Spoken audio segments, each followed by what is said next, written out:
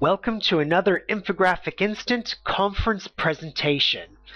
In this conference, we'll be looking at Hong Kong's role in improving corporate governance in China, lessons from the Panama Papers. Before we begin, I should note that the material in this presentation represents only my own views, and nothing in this presentation may be attributed to my co-authors or any institutions that we are affiliated with. What is the current state of China's corporate governance? As we see from this first graphic, Chinese corporate governance ranks relatively badly vis-à-vis other jurisdictions. So looking at the corporate governance indicators, which amalgamate several different types of indicators, we see that China ranks lower than Taiwan, Japan, Singapore, and Hong Kong. And interestingly enough, China could well learn from Hong Kong, as Hong Kong seems to represent the leader amongst regional economies in corporate governance. In this next infographic, we see that China's corporate governance only rates 37% vis-à-vis other jurisdictions. In this infographic, we break up these corporate governance scores into their components, and you can see the original paper for more definition on each of these components. The graphic shows the lowest score in each category, the average score, and the highest score in each category. In that way, we can look at the relative dispersion among Chinese companies in terms of each of these corporate governance dimensions. China's corporate governance in the area of fairness, transparency, surprisingly enough, and supervisors rate relatively high, particularly for those highest scoring companies. However, when we look at the corporate governance scores overall, we see that China's corporate governance across these dimensions comes in at a relatively low 37%. Not only are corporate governance scores relatively low in China, but we see that they're also out of control in the statistical sense of the word. As you recall from other infographic presentations, we describe a process as out of control when any indicator or score exhibits a high amount of variability. That variability prevents policymakers from adopting stable rules that can address those problems. Corporate governance scores for Chinese companies have varied significantly from 2008 to 2012. They also vary quite significantly between the lowest scoring companies and the highest scoring companies. However, these perspectives hide a relatively more complex phenomenon in the mainland's corporate governance. Namely, corporate governance practices affect large Chinese companies differently than small Chinese companies. In this infographic, we see the effect of corporate governance on the particular tax payment behavior of various Chinese companies. And we see that for large Chinese companies, better corporate governance scores tend to correlate with more tax cheating, implying that corporate governance actually helps these companies figure out ways of cheating on their taxes, whereas for small companies, good corporate governance practices encourage them to pay their taxes. So looking at the broader pattern, we see that the relationship between corporate governance and other behaviors like tax avoidance, they're nonlinear. They exhibit this kind of hill shape.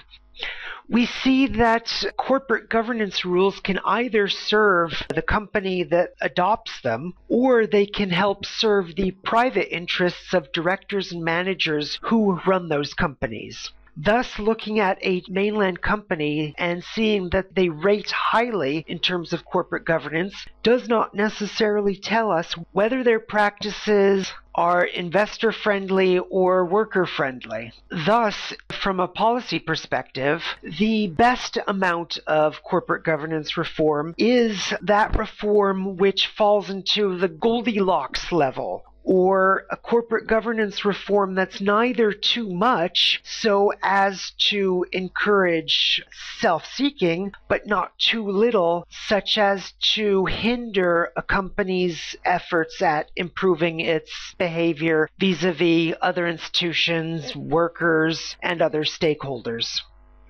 Another way we know that mainland corporate governance rates relatively lowly is by looking at actual market data.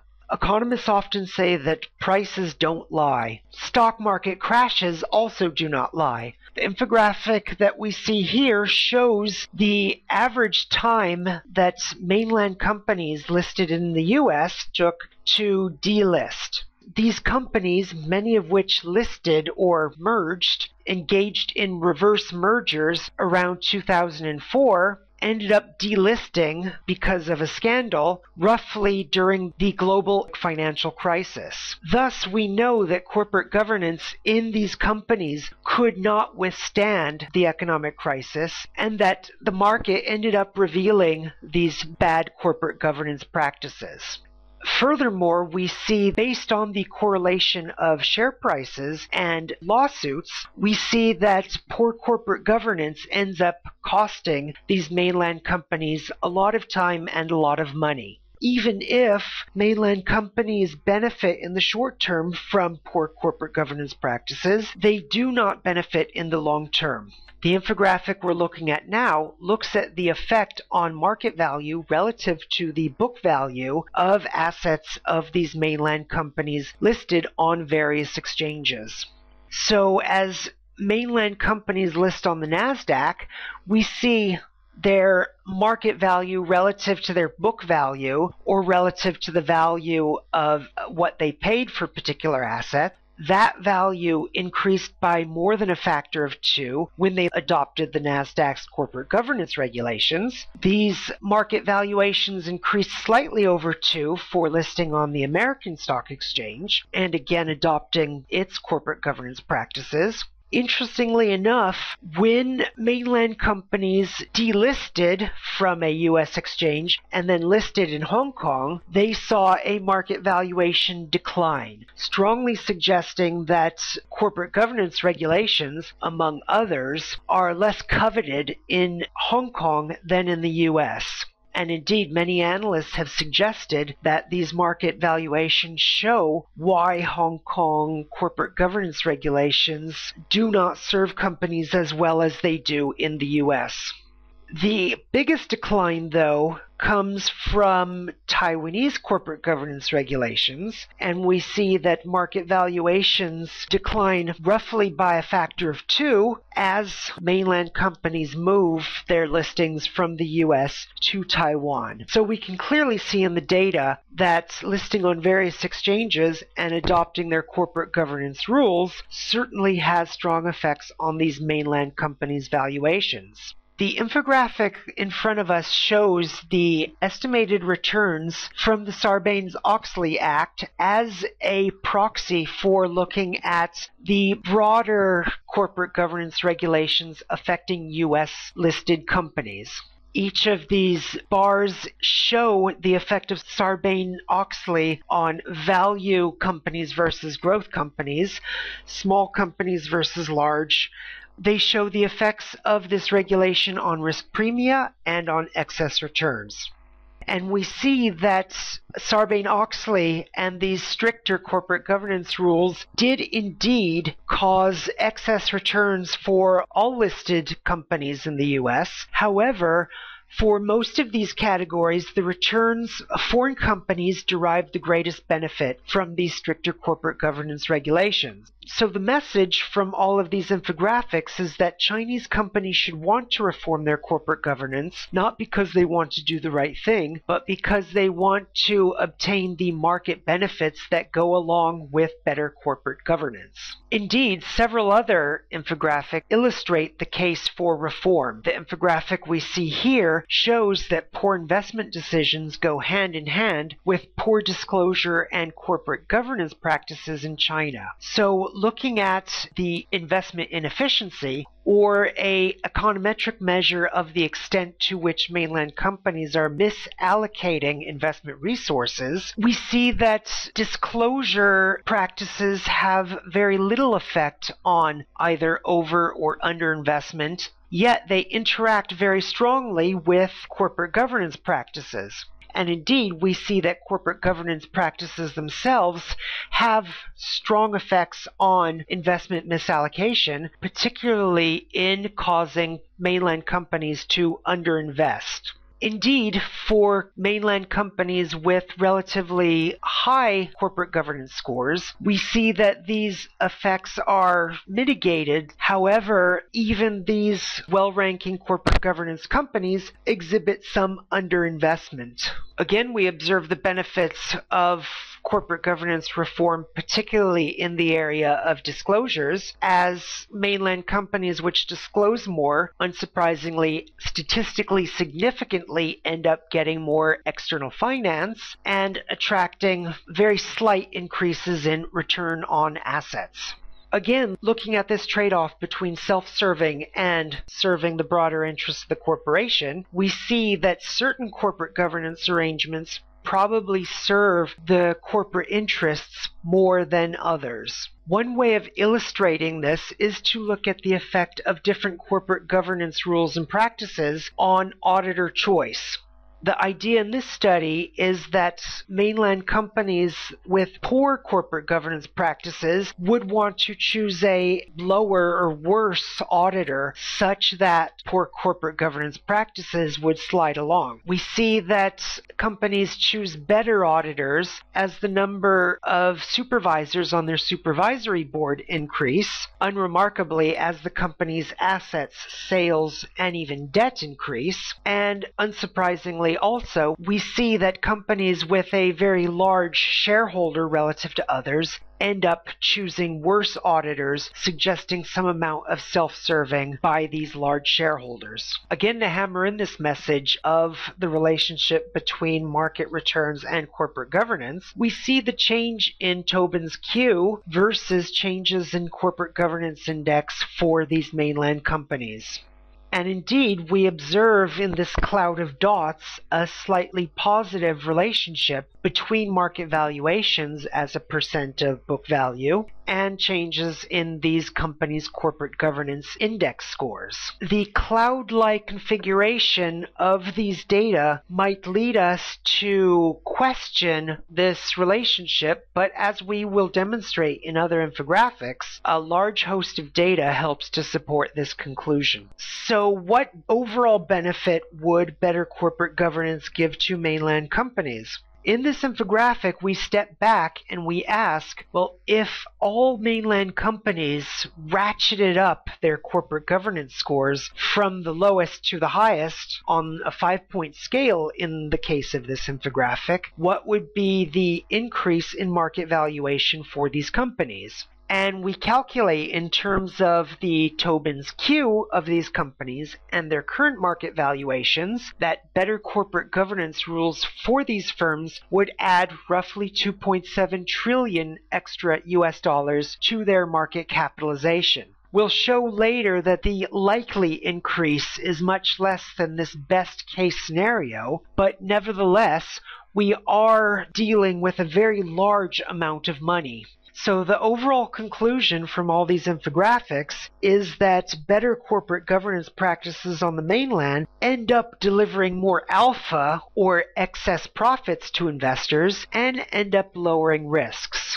A more surprising conclusion from this research, though, shows that Chinese and Hong Kong companies are linked through a network or a system that Hong Kong corporate governance practices affect Chinese companies as much as Chinese corporate governance practices affect Hong Kong companies. This infographic shows the evolution of Mossack Fonseca data. We see that there are waves of popular international financial centers over time. So in the early 90s, mainland and Hong Kong companies preferred using Panama and later Bahamas-based incorporators Whereas in the beginning of the 2000s, they preferred the British Virgin Islands and to some extent Hong Kong itself. By the next decade, 2012, we see that a lot of this business shifted to the Seychelles and particularly British Anguilla. So if these waves appeared predominantly for Hong Kong-based clients of offshore corporate incorporators, we see that mainland customers mostly came online after the 2000s and focused their demand around the BVI and to a lesser extent Samoa and the Seychelles. The results of this evolution have ended up with a scattering of offshore company clients across China and particularly along the coast. This infographic shows the number of clients reported by Mossack Fonseca for its services as reported by the database put online by the International Consortium of Investigative Journalists. And what we see here is that demand for these offshores has been relatively robust, unsurprisingly, around some of the larger commercial and metropolitan areas. However, we see that there is no necessary one place in China where demand for offshore structures focuses, suggesting that offshore vehicles have become an entrenched business practice and have become part and parcel of corporate governance practices on the mainland. Now, what is the relationship between the quality of corporate governance in Hong Kong and mainland companies versus the propensity of these companies to set up offshore structures? This infographic shows the change in offshore accounts for the change in corporate governance for China and Hong Kong. So a positive correlation between offshore incorporations and corporate governance scores would suggest that corporate governance regulations aren't working, as good corporate governance practices wouldn't and shouldn't be expected to go along with more offshore companies, which are almost always transparent entities and at their worst used to evade obligations to the tax authority, creditors, investors, and others, whereas in a negative correlation between corporate governance scores and offshore incorporations might suggest that these better corporate governance practices are working.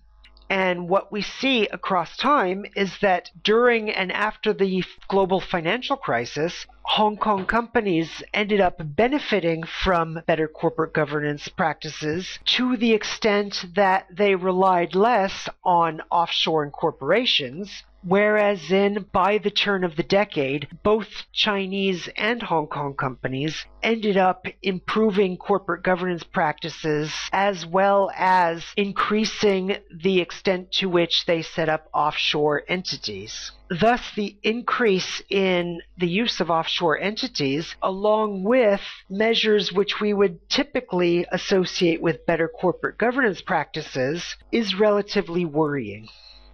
More worrying, however, is the fact that maybe better corporate governance rules in Hong Kong have ended up driving out good companies to the mainland or encouraging the transfer of business from Hong Kong to the mainland, where corporate governance regulations are more lax. The infographic in front of us now shows the annual change in Mossack Fonseca offerings of company openings, namely how many companies that Mosfon opened for Chinese and Hong Kong clients.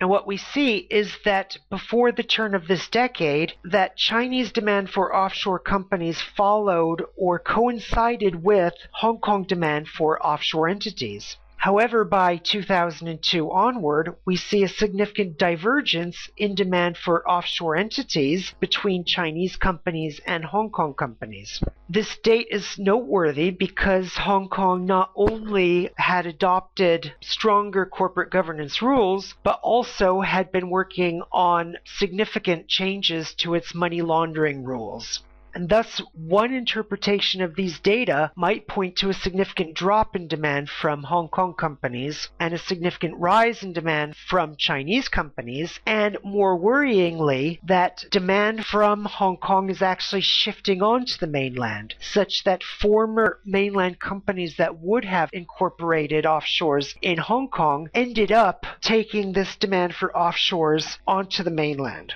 Yet, as we show in our paper, Hong Kong partially causes the mainland's bad corporate governance practices, and we see the spillover of these poor corporate governance practices and their effects in a significant amount of data in this paper. Other data point to the network or systemic nature of corporate governance relations between China and Hong Kong.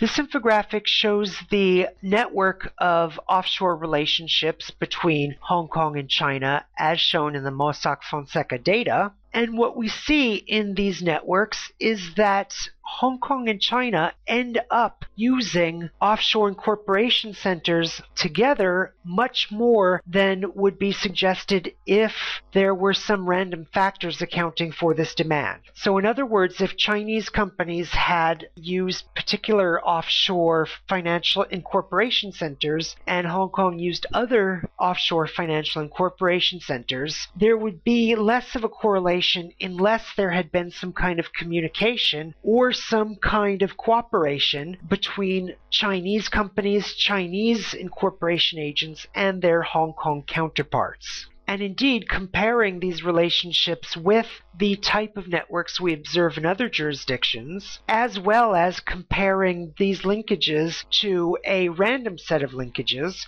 we see that these network relationships through offshore incorporation centers are indeed deliberate and cannot be explained simply by random chance. Other data point to the prima facie conclusion that Hong Kong in some way helps determine Chinese corporate governance practices. This infographic shows the change in Chinese corporate governance practices relative to the level of corporate governance index values in Hong Kong. So the way we read this infographic is that as the level of corporate governance in Hong Kong rises, corporate governance practices improve, they change over time more significantly. And indeed, the relationship before controlling for outside factors, the relationship between the level of corporate governance in Hong Kong and changes or improvements in corporate governance on the mainland is relatively strong. More significantly, we worry about the way that mainland companies use offshore entities in order to engage in corporate misconduct, given the negative relationship between corporate governance index values and demand for offshore entities. This infographic shows the growth in corporate governance index values and the level of offshore incorporations on the mainland. And what we see is that for relatively low levels of corporate governance practices themselves improve relatively slowly over time, whereas in demand for offshore entities clips along relatively briskly. At the high end of the corporate governance scale, we see that the impetus for corporate governance reform significantly strengthens, whereas interest in these offshore structures declines. If these relationships represent a deeper underlying structure, then these data suggest a level where corporate governance and offshore incorporations balance out each other, such that once these mainland companies reach this critical level, this takeoff level, they will reverse this cycle of relying on offshore entities and instead focus more on improving their corporate governance. Indeed, the Mossack Fonseca data show that Hong Kong as an international financial center had very significant ties to a number of offshore corporation centers. Looking more closely at the data, we see that over 270 bank addresses trace back to Hong Kong, as well as 12 offshore entities, 4 officers, and 3 bank intermediaries.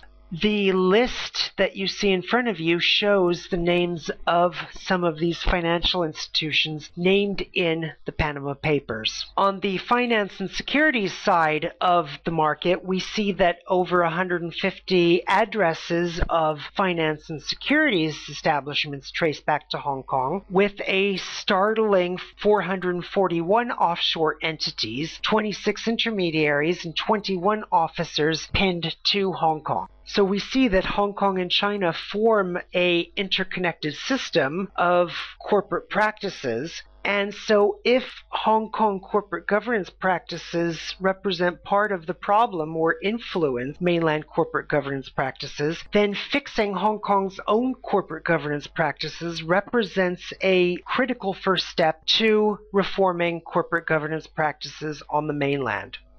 Now, why do mainland companies and corporate governance regulations on the mainland need a boost from outside, and particularly Hong Kong? Many academics and policymakers have advocated change from the inside on the mainland. Namely, the mainland government should be responsible for improving corporate governance practices in its territory. However, as we know, there are serious data that cause us to question whether the mainland government can improve corporate governance regulations, not to mention practices, over the longer term. We see that since the adoption of China's corporate governance code, most of these dimensions of corporate governance, as we see in the infographic here, have improved. Yet we see that such improvement has not been consistent over the various dimensions of corporate governance, which we look at in our paper. So, for example, we look at several dimensions of corporate governance, and as you can see, we show those which have fallen behind in roughly the 5 years since the code was adopted. While mainland regulators' achievements in passing some sort of corporate governance regulations is laudable, we see that there remains much room for improvement. The next infographic will show us why. One of the reasons for this lack of improvement might trace to the relatively abstract nature of the code itself. In this infographic, we show some of the principles and some of the legal language outlined in the mainland's Code of Corporate Governance. And as we see, any court or company would have serious problems trying to define operationally many of these principles. More worryingly, roughly half of this Code of Corporate Governance encourages companies to obey laws found in other parts of Chinese law. If the corporate governance regulations themselves do not inspire confidence, we see that the incentives for reform paint an even bleaker picture. This infographic shows the number of offshore incorporations for mainland clients vis-a-vis the number of millionaires in various metropolitan areas on the mainland. And what we see is that as the number of millionaires increase in a particular city, so too do the number of offshore incorporations. Naturally, this might just be a scale effect, such that bigger cities attract both more millionaires and more offshore structures. However, the lack of correlation with regard to some cities, such as Guangzhou, Hangzhou, and Shenzhen, suggest relatively robust demand for these offshore entities, and indeed that these millionaires may depend on these offshore companies in order to secure their fortune. What we don't show in this deck of infographics is the political logic of the mainland's current corporate governance arrangements. Most authors point to the social objectives that the government places on mainland companies, such that companies cannot adopt good corporate governance practices because they are responsible to the Communist Party and the government more generally for engaging in particular kinds of political or social activities. Thus, it's in the interest of both the company and the government to hide particular types of transactions from investors and other stakeholders. So if this internal logic of governance on the mainland militates for relatively poor corporate governance practices, then any impetus for reform has to come from outside this system. Now, what would be the benefits of such a foreign-sourced boost for mainland corporate governance practices? This infographic shows the percent of offshore corporate vehicles associated with large-scale corruption investigations. First, we see that most of these investigations and prosecutions for corruption and other harmful corporate governance practices had to be done extraterritorially. That we couldn't rely on national rules in order to catch and prosecute these malefactors. These data also show that not only were offshore incorporations important, but also closely linked to various crimes and poor corporate governance practices, but so too were offshore bank accounts. Because of the offshore nature of these incorporations and bank account openings, this strongly suggests that there has to be some kind of international dimension to closing the avenues available to corporate directors and managers that use these structures in order to hurt their corporations and siphon off money. The other argument for such a foreign boost comes from the infographic you see in front of you. This infographic shows China's place relative to other jurisdictions and the effect that stricter corporate governance rules might have on its companies. So, for example, corporate governance rules related to accounting and related to shareholder protection, we see significant improvement in abnormal returns, especially for companies from jurisdictions with relatively poor accounting investor protection rules, as well as from those jurisdictions that have only medium rating regulations governing the protection of investors. We do see an increase in delistings of companies from these jurisdictions, and we note particularly the large effect that investor protection regulations have on these delisting trends. These data strongly suggest that the U.S. Sarbanes-Oxley and Dodd-Frank rules, both of which have very stringent corporate governance regulations attached to them. Both these regulations had strong market improving effects on particular types of companies, and that Chinese companies in particular exhibit those traits which of the companies that most benefited from Sarbanes-Oxley and later Dodd-Frank. Before Hong Kong can motivate mainland firms to improve their corporate governance, we have to first think about cleaning up Hong Kong's corporate governance regulations themselves. This infographic shows financial secrecy in Hong Kong relative to other jurisdictions. As measured by the Tax Justice Network, we see that Switzerland represents the most opaque jurisdiction of all the territories that they surveyed, and as we see, Hong Kong represents one of the most opaque jurisdictions out of all these territories. Hong Kong scores worse than Singapore, the bad parts of the USA, like Delaware, Nevada. It also scores worse than the Cayman Islands. Interestingly enough, Chinese rules and practices are much more transparent than their Hong Kong counterparts, suggesting that if Hong Kong has a lot to teach mainland companies, the mainland itself certainly has something to teach to Hong Kong in terms of promoting financial transparency. We see that this lack of transparency runs through the professional services industries in Hong Kong, as shown by the number of reports of suspicious transactions made by Hong Kong's law firms. What we see is that the number of these reports has improved somewhat between 2011 and 2015. However, in absolute terms, these law firms account for only 2% of all of the suspicious transaction reports filed in Hong Kong. So if Hong Kong's professional service sectors adopt more stringent rules policing corporate governance practices and preventing the use of offshore entities as a means of using poor corporate governance practices to siphon off resources, how much would those rules hurt our accounting firms, our law firms, and so forth?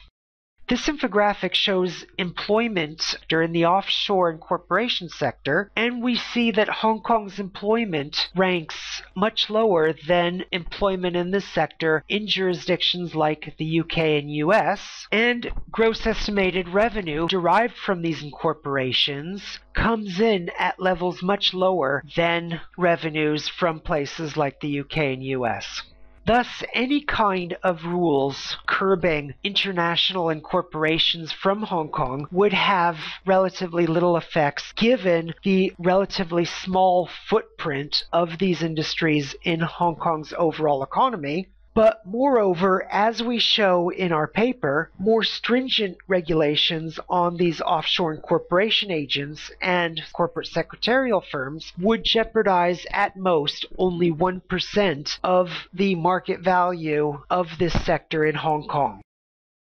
Another infographic shows the need to clean up Hong Kong vis-a-vis other jurisdictions. This picture shows the result of an experiment conducted several years ago by relatively brave academics. In this experiment, they approached different offshore incorporation agents and presented them with evidence that strongly correlate with clients using offshore entities in order to launder money, conceal the proceeds of crime, or engage in other types of nefarious practices. Looking at the good side of these data, we see that Hong Kong certainly ranks much lower in terms of accepting these dodgy approaches than other jurisdictions like the UK, US, Panama. However, looking at the bad side of the picture, we see that with acceptance rates well over 50%, Hong Kong has a significant ways to go in terms of adopting rules which hinder the use of offshore entities in concealing nefarious corporate or even criminal activities. Interestingly enough, their study also found that many of the most notorious offshore incorporation centers, such as the Cayman Islands, Bahamas, and so forth, had almost no acceptance of these dodgy offerings. Thus, taken together, these infographics suggest that Hong Kong can in fact contribute to improving corporate governance on the mainland. However, Hong Kong must itself improve its own corporate governance rules and practices in order to help be that shining light of good corporate governance to the mainland. How large would the benefits be of adopting corporate governance rules which encourage mainland companies to improve their corporate practices? This infographic shows the distribution of equity prices before the adoption of corporate governance reforms in Hong Kong and after. And what we see is that changes in equity prices tightened up after the adoption of these corporate governance reforms. If these trends in the data reflect corporate governance reform instead of residual effects from the global economic crisis, then these data suggest that any reforms leading to better corporate governance on the mainland would reduce risk for investors. We also find that these better corporate governance regulations would lead to a 7% growth in market valuations, as shown by this distribution of market returns. However, not all companies would benefit. Looking simply at the mass of companies, we might expect a 20% decline in market valuations, reflecting harms to these companies from their current poor corporate governance practices. However, with the adoption of better corporate governance practices, we would expect to see the average return move over time or approach these positive returns that the market would exhibit overall. This 7% growth in market valuations would translate to roughly $330 billion extra dollars in market valuation for these mainland companies. We can measure the benefits of adopting better corporate governance practices by looking at the way mainland company share prices reacted to the changes in the corporate governance code around 2011-2012. Of these mainland companies listed in Hong Kong, relative to Hong Kong companies themselves, relative to mainland companies listed on the mainland, and relative to overall market returns on the mainland itself. And using a differences in differences approach, which basically extracts any outside influences, such as overall changes in markets, we see that there would be a positive effect of adopting these reforms. We see that this positive effect would come from both declining risks as well as increasing returns. If these benefits come to pass, the extraterritorial application of better corporate governance regulations applied to mainland companies might well have a boomerang effect, improving corporate governance practices in Hong Kong itself. For those viewers interested in the more practical side of this research, we provide 31 recommendations for the Hong Kong government, which the Hong Kong government can adopt in order to improve corporate governance both at home as well as to extend the reach of corporate governance practices onto the mainland. Viewers interested in looking at the data and the recommendations more fully should download and read our paper available on the Social Science Research Network. This has been another Infographic Instant conference presentation with Brian Michael.